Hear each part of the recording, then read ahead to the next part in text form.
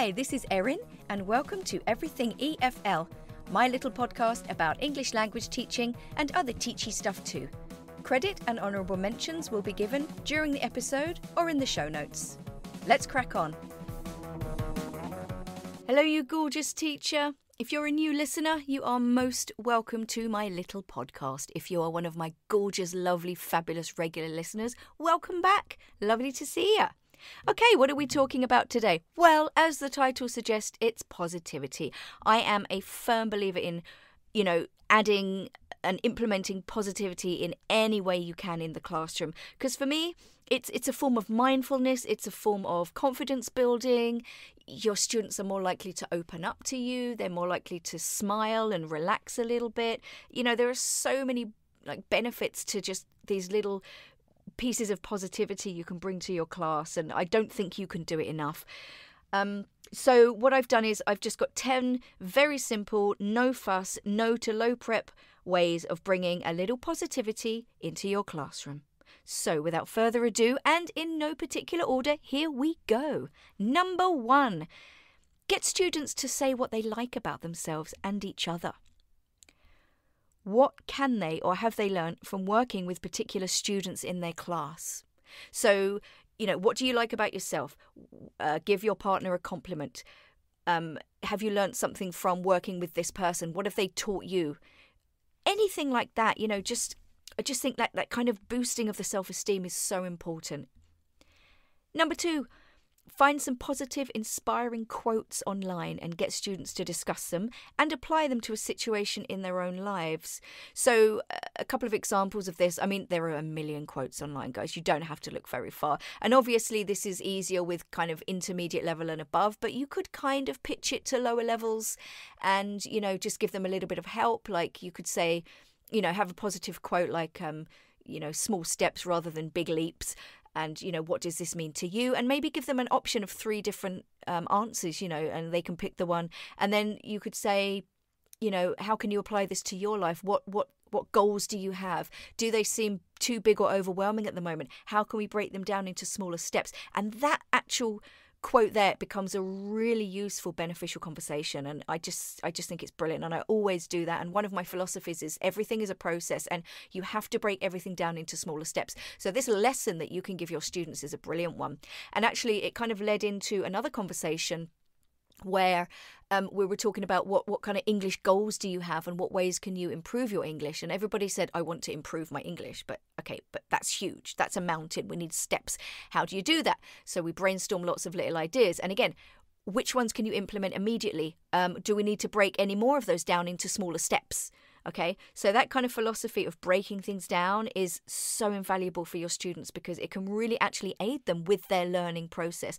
And it's just a brilliant philosophy to carry on throughout your life, You can use any quotes. I often use, and if anybody knows me, they know I am a massive fan of RuPaul. And one of his quotes, he has many, is, if you can't love yourself, how the hell are you going to love somebody else? And again, what a lesson to learn. And also thinking about, when people do have low self-esteem, how does their behaviour affect other people? They generally lash out, they're negative. So, when you do find a quote, think about what it really means and what maybe you can kind of add to the conversation as well. Because, sometimes students are young and they are quite sort of innocent and naive and they haven't lived. And, you need to help them fully explore the concept behind that quote. Number 3, praise, praise, praise, especially if a student is struggling or finds it hard to speak. Just think about when you were at school and you got praise from your teacher, it just makes you feel so good. And, just never underestimate that. I just think it's so important to use that positive language all the time. And number 4, teach your students to praise each other. Furnish them with phrases so they can compliment after someone gives a correct answer, for a presentation. I thought that was great, fantastic, good job. Why not? Just get that positivity. Why do you have to be the one who gives out all the positivity? Number 5, get to know their lives and ask them random questions. Now, if you listened to my episode last week, you would have heard me talking about this, gathering up as much personal information as you can so that You could ask them a question on Monday like, oh, hi Mario, did you play football again at the weekend? Or Magda, how's your sister? Did she pass her driving test? And this just really shows them that you care. And it gives them a chance to use that conversational English when they reply. Sorry guys, just taking a sip of water there. All this yapping gives me a dry throat. Number 6. Get students to show their classmates objects, possessions, photos, and talk about them. Kind of like a show and tell, the Americans would call it. And this gives them a chance to share and learn from each other as well. Look, at the end of the day, who doesn't love talking about themselves, okay? And if you have a mix of cultures, even if students have kind of it's a monolingual class, do you have students with, parents from different nationalities? I think it can still work if it's a very kind of homogenous class. They can still, bring something in that, something that means something to them, like a photograph or a gift or something like that. And, again, they're just learning from each other. They're learning things about each other. And you need that for that kind of community building in the class, which, again, is essential for, students to build confidence. Number 7.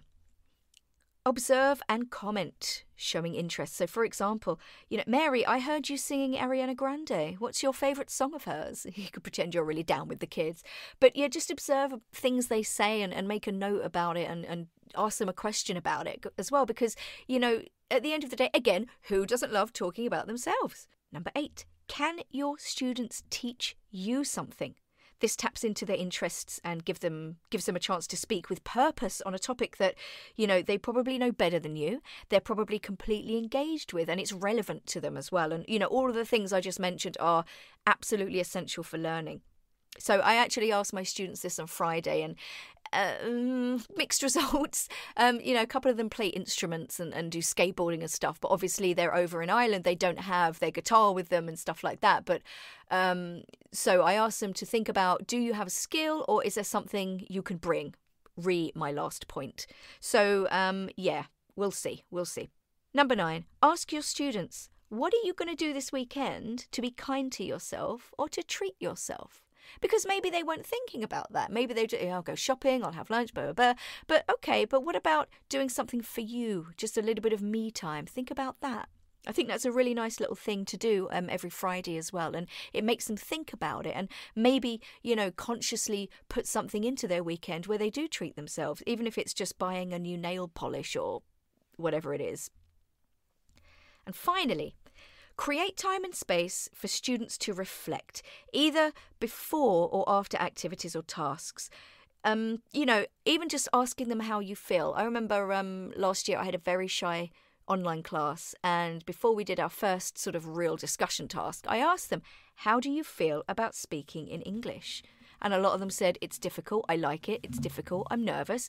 Okay, fine. And then you can respond to that in the appropriate way. And then, you could bring the other students into it as well. Do you guys have any advice? Can you tell this person what they think they should do to help? Again, if you can bring your students into the process, I just think that's much, much better as well. So it's not just all coming from you.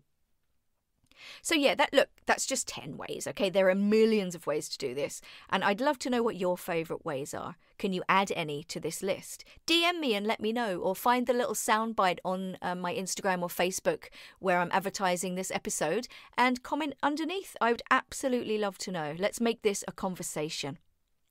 I'd love you to DM me anyway. Like I mentioned in my last podcast, I'm thinking of doing a webinar. It may or may not have taken place at the time of this recording, but my webinar idea is to help students build confidence. It's something that I'm very passionate about. So if you think you would like to participate, it's free. Just DM me and let me know, and then give me a couple of ideas. I've already got a couple of ideas from some teachers, and I'm really happy about that because I can hone it a little bit. The more I know, the better. Again, just to remind you, if you follow me on Instagram, follow me on Facebook as well. The really juicy stuff is on my Facebook page. It's called Get Away From That Coursebook. So search for it and request to join. I'd be happy to see you in there. And don't forget, guys, there's a link in the show notes. It's a PDF freebie of basically everything I've said in this lesson. Still in teacher mode in this episode. It's just a handy PDF so that everything I've said is on there on one page. 2 pages, actually. So that's it, guys. Always happy to be here for you. Always happy to hear your suggestions for future episodes as well. I mean, I've got a bunch of ideas and I'm lining up some guests as well, some really lovely guests to talk to you and share their knowledge as well. But of course, I am here to serve you. So is there something you would really like me to do an episode on? Send me a DM. All of my details, all of my contact details are in the show notes. So with that, I'm going to leave you to have a very happy, peaceful week. And as always, guys, share the love. Oh, P.S. Take at least one thing from this episode. If you can't remember, rewind, listen again, or download that freebie. Take 1 or 2 things from this lesson and try it in your lesson. Yeah, I said lesson again, didn't I? I'm tired. I'm going now. Goodbye.